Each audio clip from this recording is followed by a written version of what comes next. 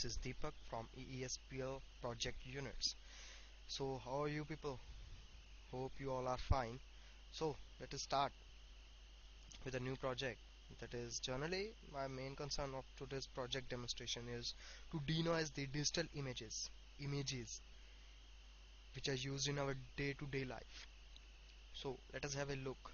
I'm generally using a Bayeshrink, which is an thresholding technique of the wavelets for removal of the noise from the images.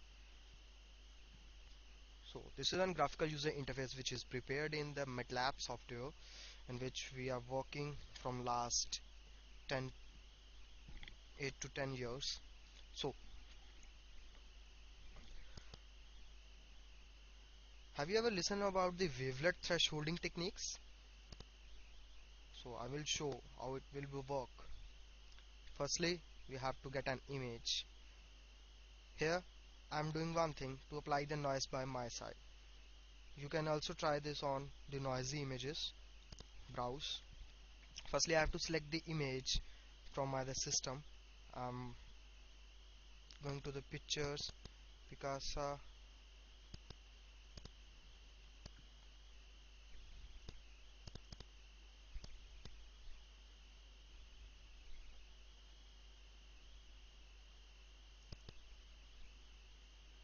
See, I'm taking this one image.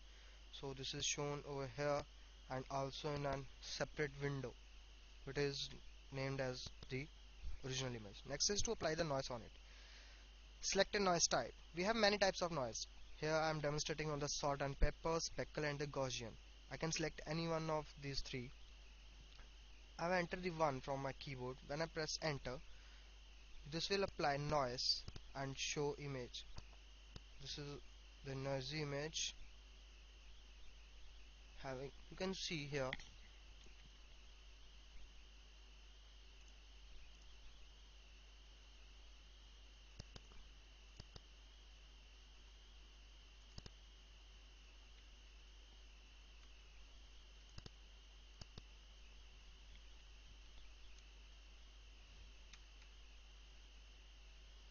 So after this, next work is to apply the filters.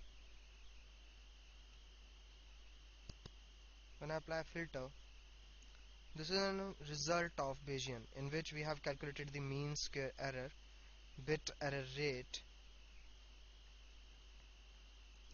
peak signal to noise ratio. So this is recovered image, this is noisy image, and this is the original image.